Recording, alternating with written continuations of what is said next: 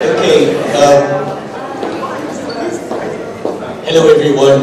In case you're wondering, we're going to the next item in the program, and this is a workshop that we've proposed, which was meant to last half an hour. Half an hour is perhaps a little too long, given that we're running half an hour late. But also, the shape of the room is a bit odd for the format that has been proposed here, because this is meant to be a workshop more than a presentation. A workshop around a small set of questions, or perhaps one question really, which I'm hoping that when the beamer comes up, fantastic, I'll be able to show you what this question is. So the question is about bridging Africa and Europe. I should introduce myself. My name is Toni Sant. I am a long-standing Wikimedian, which I've been involved in the movement since about 2009, 2010. I am presently, a simple way to describe me would be, I am one of the community leaders for Wikimedia Malta.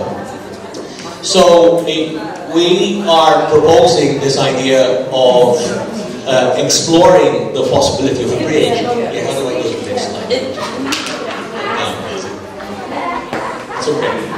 So the workshop, the way it's being thought out, is to explore intercultural dialogues between the many representatives of the African affiliates that are present here and the Malta Wikimedia affiliate represented by me here today and over this weekend. And the idea is towards a broadening of understandings of Africa and Europe and vice versa. And I think this is quite a broad agenda, really. But we'll come back to this. Let me give you a bit of background, so that perhaps some of you are wondering, why am I at this session now? Wait, what's going on? Okay, and where is Malta? I've never really heard of this. I know it maybe is an island somewhere. Is it in the Caribbean? No, not exactly. So Malta is a small island nation in the Mediterranean. It is just 284 kilometers east of Tunisia and 333 kilometers north of Libya. So on the map here, if you know where the bay is, between Tunisia and Libya, there's a white dot right above it that you can barely see. It's a very small island. It is located in a zone, as you can see, which is further south than the northernmost coast of Africa. But interestingly, part of this country's history are very much connected to Northern Africa for, well, what some could argue are obvious reasons. The interesting part, however, is what's happening presently, is that where a growing percentage of the population consists of immigrants from Africa. And these range from several countries, including Mali, Somalia, Chad. These are countries that I haven't seen strongly represented here. In some cases, because perhaps their road to development, so-called, perhaps is more of a struggle, which is why, for the most part, these would be economic immigrants. There's a whole story just right there, but the point is that the very small population of this tiny island nation called Malta is changing significantly with the incoming immigrants from Africa. I should also add that Malta is an independent country. It is a member state of the European Union. And I think it's because of this that it provides an opportunity for a cultural bridge of some sort between the two countries. Not a unique bridge. There are others that I can think of, but perhaps that will come up in a minute. I should also tell you a little bit about the user group with which I work most closely. This is called Wikimedia Community User Group Malta. Some facts about it: we are based in Valletta, which is a UNESCO World Heritage Site. The official languages of Malta are Maltese, which is a Semitic language. We'll go to that in a minute. This is one of the connections with North Africa, of course, but also English. So again, another interesting connection here with many African nations is the colonial history. In the case of Malta, at least throughout the 19th century and most of the 20th century, is a British colonial base. It is a registered NGO, or rather a voluntary organization, so this is not a casual group that is beholden perhaps to someone else, even as a fiscal sponsor or anything like that when it comes to organizing these things. It's fairly independent. Thank you. And it's been around as an affiliated user group of the Wikimedia Foundation since 2016. So it has a little bit of longevity perhaps as well there. Interestingly, for example, for what it's worth, the user group is one of the founding members of Wikimedia Europe, and I personally also am a member of the steering committee of the Central and Eastern Europe Hub, the CEE Hub. Some of you perhaps even in this room yesterday were in the session with Job and Seal about hubs and heard Philip Kopetsky talk about that. That's who I work with most closely. We only have one employee who works part-time with us, 1 day a week. So we don't have, exceptional capacity, but we have about 5 regular volunteers, myself included, who work within the group fairly regularly. In case you're wondering, the population of Malta is about half 1 million, so it's about 500,000, and about 20,000 of those people who live in Malta are recent, that is to say in the last 20 years or so, immigrants from Africa. So some of these things are what prompted us to propose some of the things that we already do are also things that many of the affiliates in Africa are also engaged in. For example, every year we run Wiki Loves Folklore, as well as Wiki Loves Earth and Wiki Loves Monuments, the popular photo contests. The Wiki Loves Folklore and Wiki Loves Earth we've introduced in the last 2 years, but for Wiki Loves Monuments, it's how we started. So this was our 8th year of running Wiki Loves Monuments. We are also quite keen on this idea of CEE Spring, where the different affiliates around Central and Eastern Europe come together once a year in springtime to have an article writing contest where they write about each other's subjects. So people in Malta at this time write about subjects relating to Ukraine, Poland, Austria, the Czech Republic, Romania, and the 28 or 29 other countries and languages involved in this. I'm wondering whether a model of something like this could, for example, be something that people would be interested in exploring. We are also involved in a language project, and that is to say, to grow the small language that is Maltese. The Maltese language Wikipedia has existed since 2004, 2005. There's also a Maltese Wiktionary. The Maltese Wiktionary is fairly dormant, really. But the Wikipedia was also dormant for a while until this user group that I'm representing here today kind of took it on to itself to vitalize it, shall we say. I was going to say revitalize it, but prior to this activity that I've just mentioned, so in the first 10 or 15 years that the Maltese language Wikipedia existed, it only had about 2,000 to 3,000 articles. Now, in the last 5 years, we've doubled the number of articles, and we're close to having 6,000 articles, which I think is quite a healthy growth, given the size of the community. Why do I mention this? Of course, this is a parallel to the many other so-called small languages, perhaps, across the continent here. And so in some ways, knowledge sharing about, how we approach so-called smaller language Wikipedias could be another way to approach this. So to go back to the question about the aim of the workshop, and this is where I turn it over to you, of course, because this is where it stops being a presentation for me and we start. This is the beginning, perhaps, of something that may work, may not work, may just be, I don't know, what they call a harebrained idea. Just a thought of something that could happen. If it does happen, it's fantastic. If it doesn't happen, it's not the end of the world. But the basic question is, what can we do? That is to say, one or more of you and us together. What can we do to develop this? And so, in essence, the even more pointed question is, who is interested in collaborating with us in exploring what can be done and if there is a possibility to develop this? Now, I don't expect that to happen during this workshop, of course.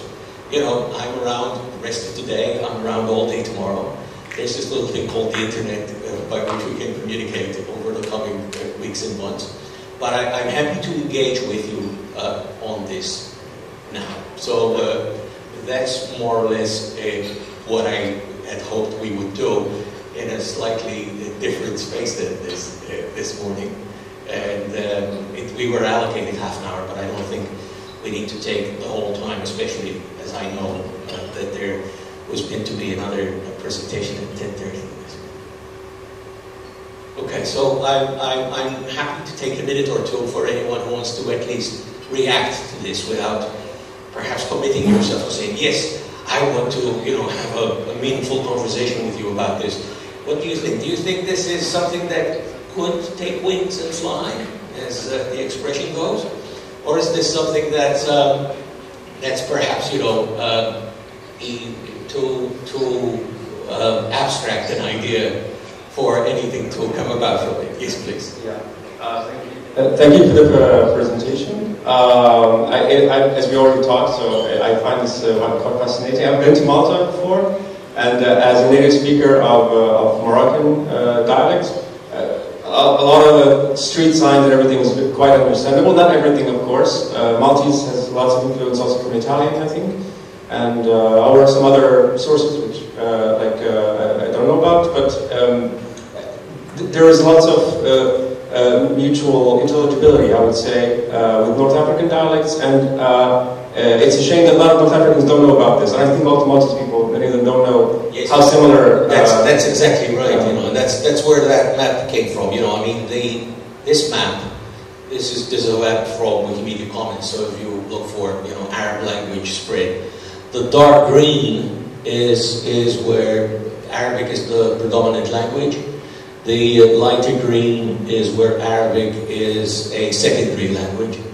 And Malta's right in the middle at the top of all that. And so again, it is one of several Semitic languages, not only Arabic, of course, Hebrew, Amharic, but it is the only, I think this is why you could read the signs, it is the only Semitic language that is written in the Latin alphabet, that's to say A, B, C, rather than or whatever other script there could be for it.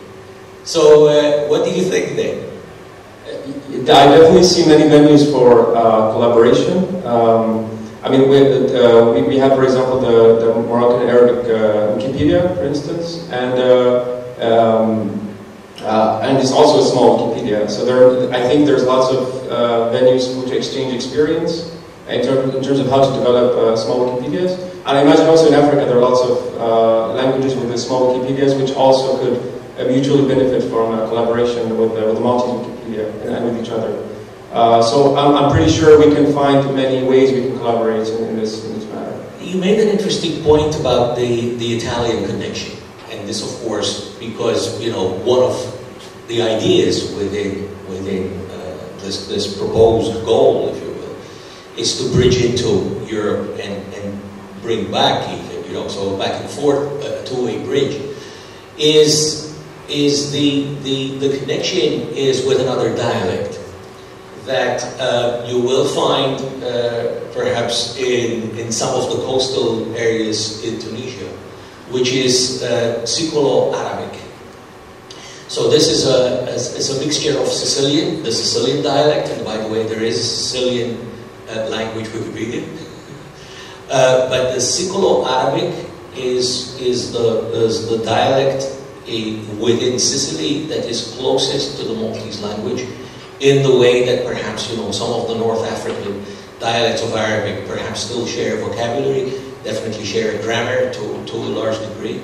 So yeah, I mean, that could be one perspective. So I'm happy to explore this further with you. Asaf, you. I wanted to suggest that the linguistic similarity may be a bit of a distraction here. You're talking about cultural exchange and the model of sea spring. They don't share languages. They live across languages. Yeah, that's right. You don't need to have a similar dialect to have a project between African communities and Malta and Europe. What you need is people interested in writing articles. You're absolutely right. And I think that's the key. And I'm not an African Wikimedian to answer your question directly, but I'm suggesting that what we're looking for is people who are organizers of African communities who would be interested in, among the many other campaigns and programs going on, who would be interested in applying their group into such a program of article writing. Yes. And that is not the focus of all groups, right? There's many groups that are focused on photos and quotes and other editing activities that are less demanding than article writing. No. So, yeah, that's what you need to look for, is what I'm saying. Yes, I mean, thank you for that point, Asaf. I think what I would definitely add to that, it could even be a narrower focus. So, for example, with the Wikimedians in Morocco, we know that, again, in collaboration with our colleagues in Tunisia and others, this wonderful user group on World Heritage Sites has been created. And indeed, if you were to look at which categories in the Maltese language Wikipedia are best developed, you will be surprised, or maybe not so surprised to find, that it is UNESCO World Heritage Sites. So, it could very well be that this idea is developed around World Heritage Sites in the region, but also beyond the region, to truly show not only what a global concept Wikipedia really is, but also what a global concept the World Heritage Site idea is. I mean, the countries with the largest number of World Heritage Sites in the world are China and Italy. And so that would be also rather interesting. Did I see on the hand? Yes.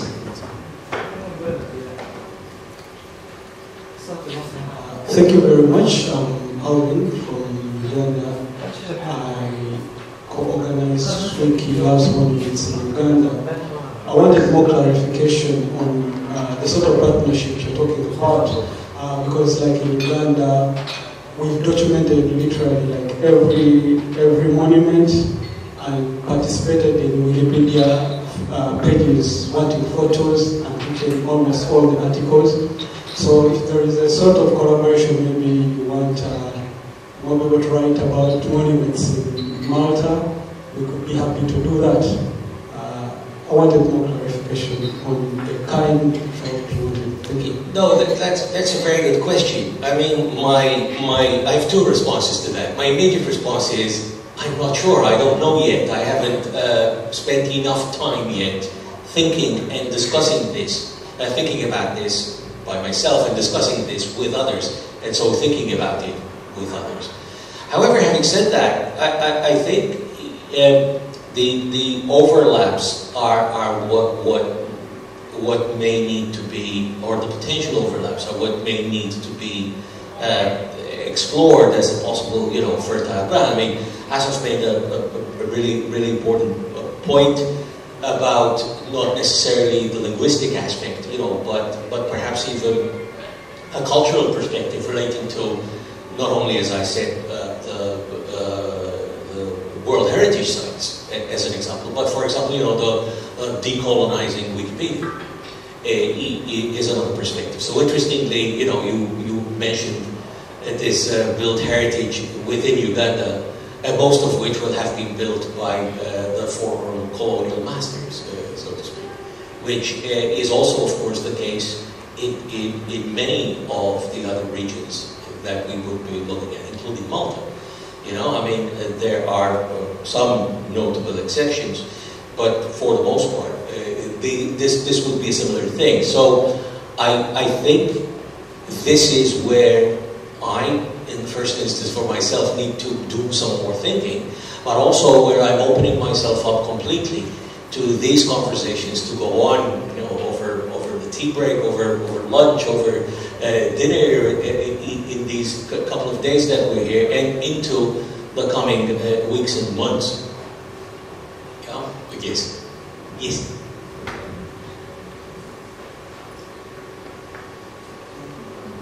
Sharing something based on my understanding, and I wanted to ask if you have anything on superstitions in Malta, and because I know very well that where I come from there are lots of superstitions, and so maybe that could be an area we could look for. Yeah, superstitions you'll find in, I would expect, almost every culture, if not every culture. And so these would relate possibly to something like Wiki Loves Folklore, probably. And as we know, Wiki Loves Folklore is both a photo contest, and related to it is also the very broadly named Feminism and Folklore essay writing or article writing contest. Really. And the article writing contest is a bit misleading because people think it's about subjects in folklore relating to feminism, or that it's about folklore aspects of feminism, but actually it's two subjects brought together in a way that isn't necessarily connected. At least this is how I've understood it. So focusing on superstition and traditional beliefs that perhaps are part of some spiritual beliefs or religious beliefs even, or even go beyond that. Yes, that could, for example, be, an article writing contest that is where the focus is in relation to this example, instead of focusing on World Heritage sites or focusing on the colonially built World Heritage, built heritage sites. We could, yes, absolutely. There's room for all that in Wikipedia and more, needless to say. So, okay, we'll make a mental note of that. I'm mindful of time, so I'm going to take just one more and stop, and then we'll leave it to the next person. As I say, please do approach me outside this session. Yeah, and I'm happy to engage and explore how we potentially develop this. Okay, so you talked about the Maltese language, that the language group for Maltese. It went down a bit. I just want to find out, as a result of it going down and it has been revived, how long has it been so far that the language community around Malta is working on it to grow the language very well? That's a lot. Okay, so the user group has been focusing on the Maltese user group has been focusing on the Maltese language only since just before COVID. Before, there were individuals who were contributing in a way that they never came forward or made themselves known or reached out to organize themselves in any way or through any editathon or meetup or anything like that. There was no community. There were individuals. The Maltese language Wikipedia was started by an American student at the University of Malta who was learning Maltese, and as a project for his postgraduate studies, he decided to install or create the Maltese language Wikipedia. It sat there with just a few hundred articles on it, most of which were stubs, for many years. He was also the person who then was involved in getting the Maltese characters into Unicode, for example. Eventually he went to work for IBM as part of this, so that was his portfolio piece. So, so I hope that answers your question, you know, in that the growth has only happened recently, and that's why a question like this, you know, can come up now, because there is a community of people who are perhaps interested in exploring how we grow this. Okay, I'm going to stop here, otherwise we'll go over time with this one as well.